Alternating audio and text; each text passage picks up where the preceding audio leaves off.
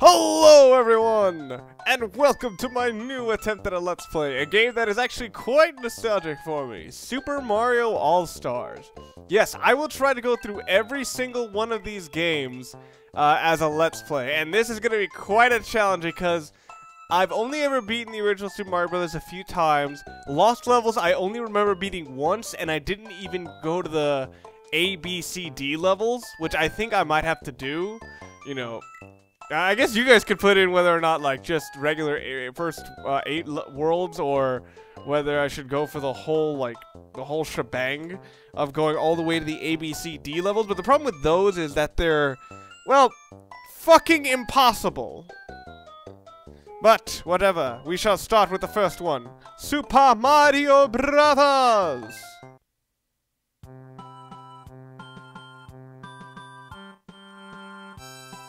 I really do love the update to this. Even though I grew up with a lot of this stuff, like, being that I later on found the original games and played those, it's actually quite nice. You can actually quite appreciate a lot of the updates they did to the graphic style and the music in this game from the original. That was probably not the best worded of sentences, but whatever. We shall start in a one-player game.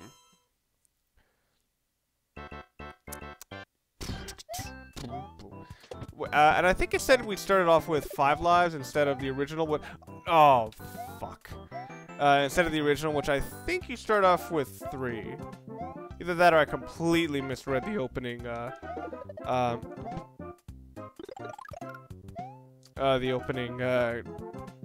lives read. Yeah. And I'm sure a lot of people will kind of find this game rather interesting for me to be playing, since I did a rather crappy review of it a few years ago. You know, that was back in the days where I was kind of afraid, when I didn't really have the perspective that I have now, that games should be able to hold up on things, you know, for... Fuck. Shit. As soon as I start talking shit about this game, it fucks me up. Alright, yeah, and I do start off with 5 lives. But, yeah, I don't really have the perspective anymore that I really should have to make excuses for old games. I'll make excuses if it just makes sense. Like, if I think it makes sense that a game would kind of blow. Like, Turok! Honestly, that game sucks. But, you know, I can know why. You know, they were trying to explore the ideas of, like, exploring in a first-person perspective and doing all the shit like jumping. But, you know, it is so... That fucking game is so awkward. And I played it for, like, half an hour, and I got, like, motion sickness from that damn game. But anyway, we're getting into the first level, and, man, that mountain looks sad. I think they're trying to be continuous with Super Mario World, where, like, all the mountains and stuff had... Ooh, double. Where all the mountains and stuff had, like, faces on it, including one point when Mario... Doesn't Mario shoot a rocket at one of those mountains? I think it was after Castle 4? Like, he hits it with the bomb switch, and that causes it to somehow to rocket... Fuck, I thought I could make it. It somehow causes it to rocket into the air, and it lands on the nearby mountain. And for the rest of the game, you'll notice the mountain has, like, a bandage on itself. Now, I'm sure guys are wondering, like, am I gonna play with it? I threaded the needle when I wasn't supposed to. Oh, my goodness. But I'm sure a lot of you guys are wondering, like, am I gonna play with no warps? Yes, I will not play with any warps on. I will not skip any worlds. I will go through all of them. Yes. And I'm actually gonna... So that's gonna be my stipulation for this part anyway. I might do it for Super Mario... for Japanese Super Mario Brothers 2, or Lost Levels, if you will. Because Lost Levels is kind of a dick. He's not afraid of sending you back a few levels and doesn't afraid of anyone.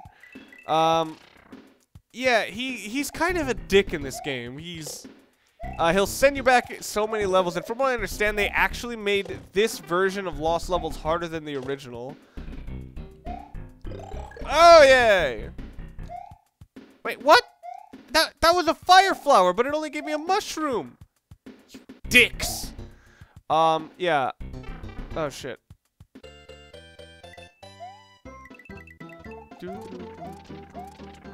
Yeah, but yeah, I'm thinking I'm not gonna limit myself with warps if I've been sent back.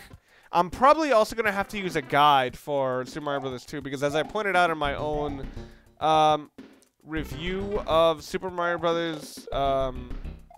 Lost Levels, I pointed out that this game has so many bullshit, like just walls. It just has walls in front of you that you're expected to just figure out how to get to, which admittedly can be that can work. That can work for games where it's like puzzle elements and there's a lot of options, but the ways around it aren't really that interesting to look into because it's just jumping at empty air hoping to find blocks.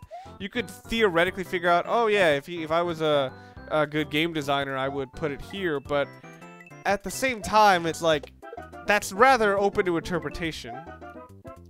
You know, how far away would I put the block from exactly where I need to be? I can't remember whether that counts as dying, going under there. Ah, dang it. I'm trying to catch the... There. Fire flower! And I think they added a lot of color schemes from,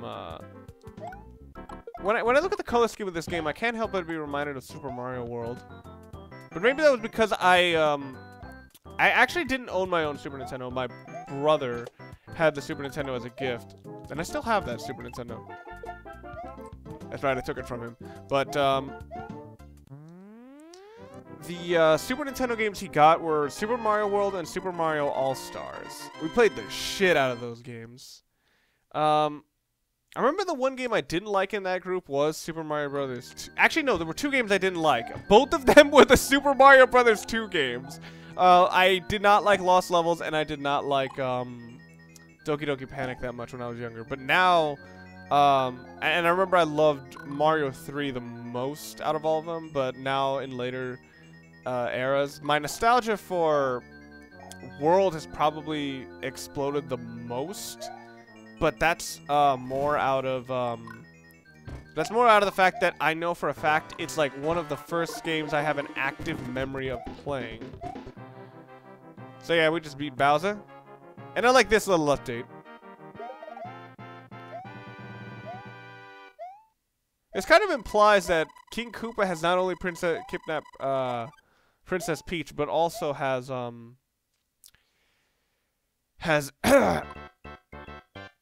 kidnapped like 1 million mushroom men instead of just them being there like assholes. Alright. Whoa! Alright, I think there's a life here. No. What? Where is it? I could have sworn there was a life here! Why would that be hidden there for no reason? Dicks. Alright, let's see. But yeah, this game is full of like nice little changes. Oh shit. For example, if I'm not mistaken, as I said earlier, you get 5 lives in this game instead of 3. You have unlimited continues, and I think in the original game you did have unlimited continues, but you also, but it wasn't like blatantly obvious. You had to know to press, I think, A, B, and start or something. And then you would automatically continue from the first world. Yeah. It's been a while since I've played this game, so yeah. Expect a lot of rust, and I'm sure you— No! No! Oh, shit! And there I was trying to gain momentum to chase after the mushroom. And interestingly enough, this game, people have pointed out, is one of the most interesting and most well-executed examples of cognitive dissonance in a game. That is, you want to do one thing, but it clashes with mentality that— Ah! Damn it! The mentality that you have in another one of your survival instincts. For example, obviously in order to continue the game— Fuck! I was going too fast and I didn't jump in time. But obviously you want to survive as long as you can in this game. But But a lot of times to get the mushrooms which help you survive, I don't think cognitive dissonance was the word. It was something else. Oh shit! No. Fuck. Yes. All right. But the mushroom which helps you survive will oftentimes force you to be in dangerous situations. So it actually adds a little extra bit of tension. And that's another bit where, like, in order to get the fuck. In order to get the coins, what do you need to do? You gotta put yourself at risk of getting harmed by the Koopa Troopas. It's a bit of interesting design, and I'm wondering... Ah, dang it. I'm trying to wonder, like, what are the... Ah, yes! Alright. And the game sort of, has a lot of little rewards to intend for you to feel rewarded for looking for secrets or trying to see what you can get out of a lot of game design. Or dang it, out of the level design. I'm trying to get a running start. Wait a minute. Was that spring in the original Super Mario Brothers? Because I remember those being introduced in Super Mario Brothers 2. I should say lost levels. Fuck! I'm trying to gain momentum, but I'm forgetting that you can't get that far back in this game.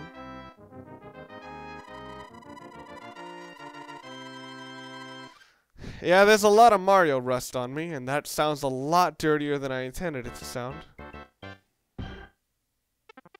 And no, I will not be doing like the thing where it's like at the end of Mario 1 where if you where it tells you you can access a whole new world.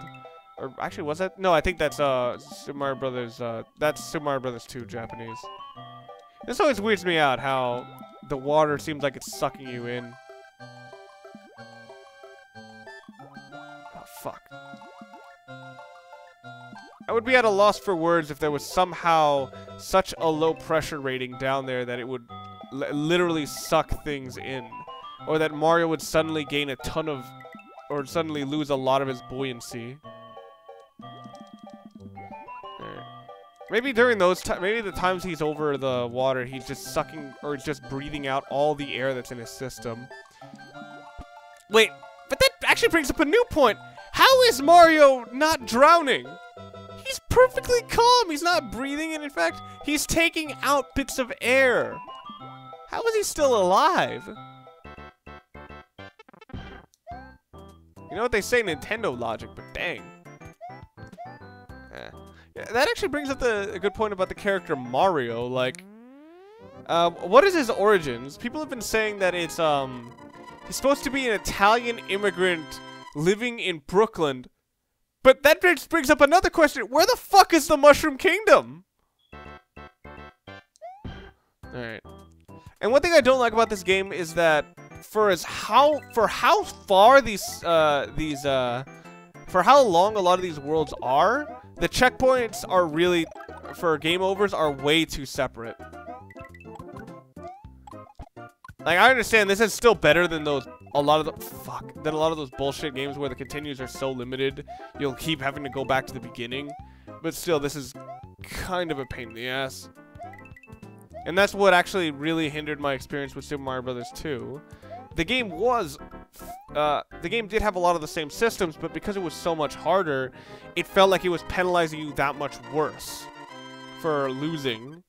So a lot of times it just felt like it was deliberately wasting your time. Alright. Come on, come up. Alright. See. Alright. Whoa! Oh, you dirty bitch. Oh, you dirty, dirty cunt. Ew. Come on. Ah!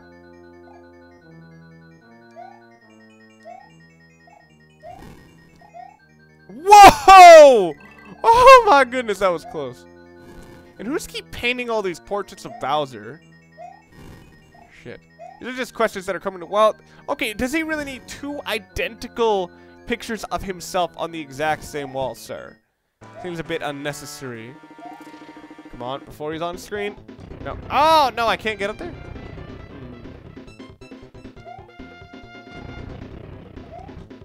Let's see. I think this game controls a little more fluently than the originals, but that could just be my imagination or the fact that I feel a little more at home when I'm playing this game as opposed to the very original Super Mario Brothers.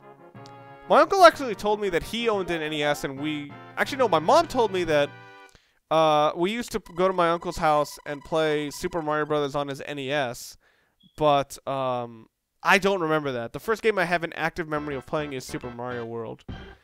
But I'm thinking that's enough for this part. So, next time on Let's Play Super Mario Brothers All-Stars Edition, I will continue on my quest. So, see you guys then.